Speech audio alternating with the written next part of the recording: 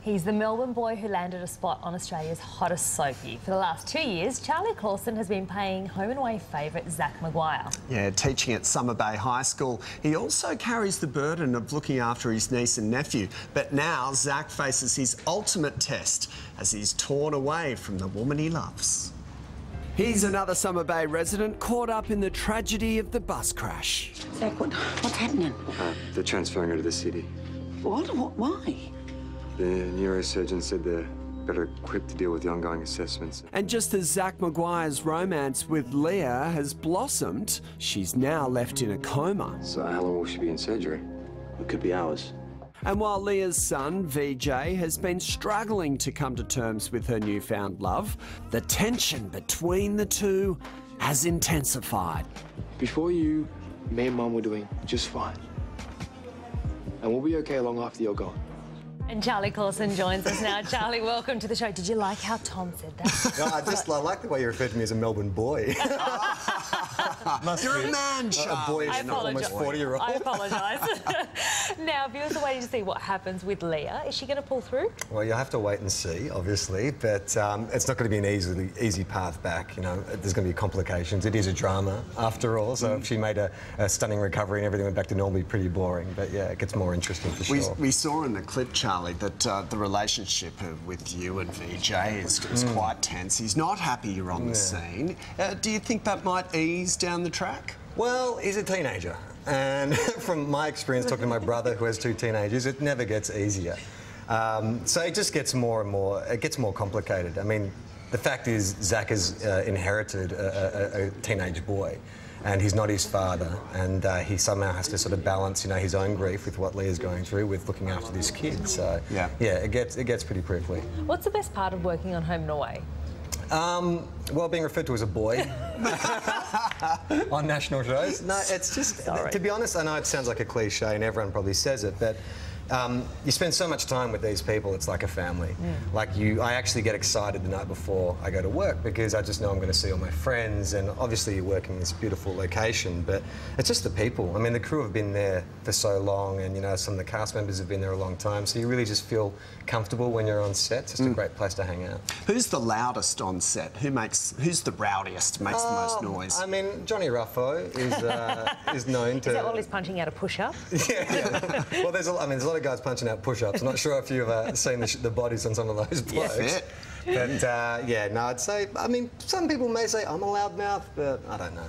Hey, Charlie, you've had a great Australian career on TV, Blue Healers and McLeod's Daughters. Was there any plans coming up for you to sort of move abroad into the US, perhaps? That's always an option. Yeah, I mean, I've done a few trips to the US before and done pilot seasons and that kind of thing.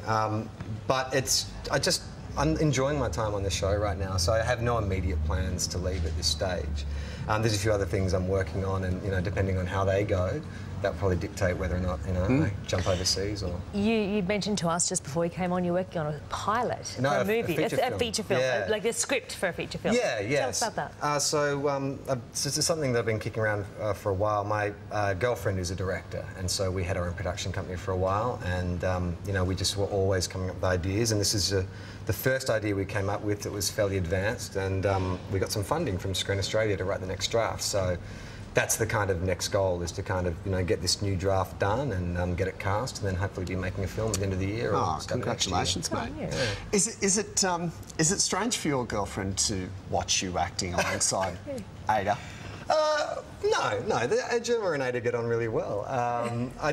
Look, I think being a director herself, she understands, like, you know, the mechanics of... You have to pash on with Ada, that's just part of the job. That's part of the job, thank you. That's how I should put it to her next time. I've just got to pash her. That's just the way it is. So it is, babe. You've been with her for 11 years. Any wedding bells? Well, I just want to make sure she's the right one. I feel like I needed just a bit more time to be certain. We did...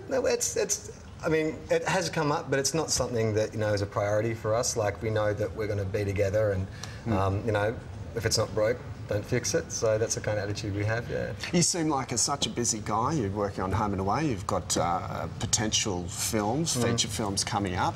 What's Charlie Clausen like to do in his spare time? I know we've got a mutual friend, don't we, Charlie? Scott Dools. Oh, yeah. Well, I have a podcast, and Scott's actually the second guest that I have on that.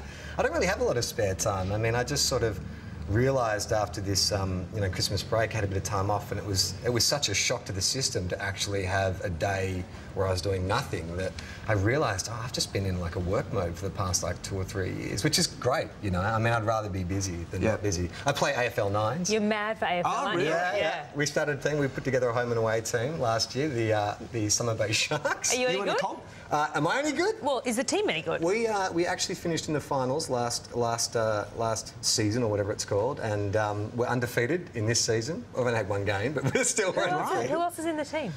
Johnny Ruffo was playing. Nick Westerway, who plays Kyle, was playing, and then there's a lot of crew who play in the team as well, and it's a mixed team as well. So Philippa, who plays my niece in the show, she plays in the forward pocket. She talks a lot.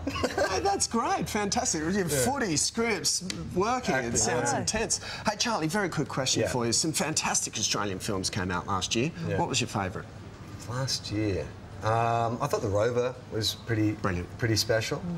And there was a Kiwi film. I know it's not technically an Australian film, but What We Do in the Shadows, which is a vampire comedy about vampires in a share house in Wellington, which I thought was pretty amazing.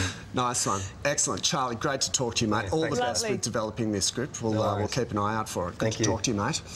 To find out how Summer Bay's tragedy will unfold, you can tune in tonight for a double episode at 7 p.m. right here on 7.